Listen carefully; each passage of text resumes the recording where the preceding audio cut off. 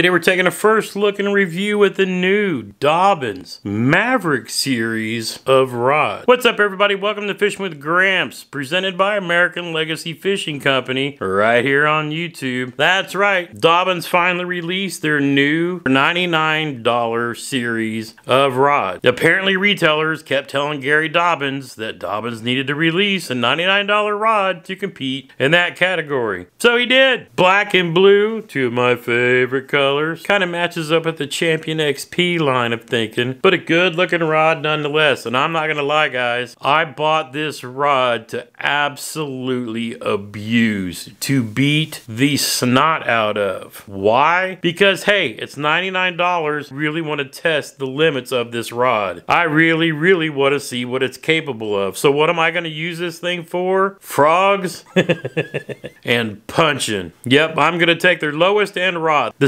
735C, one of the best models up and down all of the different price points at Dobyns. Everybody loves the 735C in the Fury series for frogs, and even more so the Champion XP 735 frog rod. Well, we are going to take this $99 Maverick and totally abuse it. You can see how sweet the logo looks through there. The rod itself is wrapped very well. Nice accents from top to bottom. EVA foam handles. The guides are from Sea Guide. Not Fuji, but hey, $99. Can't have too many expectations, but Sea Guide does a good job as well. There's not a whole lot of information on the blank itself. The website says it's made from Mitsubishi materials, or what they call high modulus blanks. It's balanced like every Dobyns is. It's balanced very well, and I mean perfectly. You cannot. That's one thing I love about Dobyns, is they are super well balanced. Got EVA foam on the handle. A lot of people like those. I'm one of those guys who don't care. I like the wind grips. I like the foam. I like the cork. It's really just not something I think or care about when I'm actually out fishing. I mean, one of the things I like about it over the cork is I don't have to worry about sealing it to keep it from rotting out later. And they're nice and soft and grippy. Now there's 11 different Maverick rods. You got 5 spinning, 5 casting, and then 1 crankbait specific. It's a pretty good offering for a budget series rod. The Maverick 735 is a 7'3" one piece. It's rated for 12 to 25 pound line, 1/4 ounce to 1.5 ounces weights. It's a mag heavy fast action. What I plan on using this rod for is for frog fishing around pads, heavy vegetation, and I also plan to use this for punching heavy vegetation with 3/4 ounce tungsten weights that I got from American Legacy Fishing. Like I said, I really plan on beating the crap out of this rod, because first I want to see if it can take it, and 2, that way I don't have to worry about jacking up any of my other rods. At this price point, I really want to see how good it can be. What am I going to pair this rod up with? How about the Daiwa Tatula Elite Pitch Flip Reel? Should be a perfect combination. Do everything I want to do. That's right. Now looking at this color scheme, who do I think Daiwa was really competing with in this market? That's right, the Shimano SLX line. Black, blue, affordable, $99 price point rods. Yep, so we'll see how it goes. I actually really like the Shimano SLX liner rods. I keep one in my truck, a 2-piece, in case I get some time after work and I don't have everything else with me. I can bust that out from under the back seat of the truck and go fish anytime. But I love me some Dobyns. I love the balance. I've loved the performance of every Dobyns rod I've ever owned. So instead of taking it up a notch, I'm taking it down a notch to the $99 price point. And man, we're gonna see how this thing performs. If you're a budget-minded angler, it might be a rod that you really want to look into. But like I said, I'm going to try to beat the snot out of this thing and see how it holds up. Dobyns has a good reputation in my book, so we'll see how it does. What are your favorite rods around the $99 price point? Drop me a comment down below. And hey guys, if you find value in videos like this, these previews and reviews we kind of do before the season gets started and then the roundups afterward, give me a thumbs up. Let me know it's something that you like. It also helps YouTube share these videos out to other people who might be looking for content like this. Hey, if you want to check out some of the other previews I've done, you can watch those right up here. If you haven't subscribed to the channel yet, you can click this little ball right here.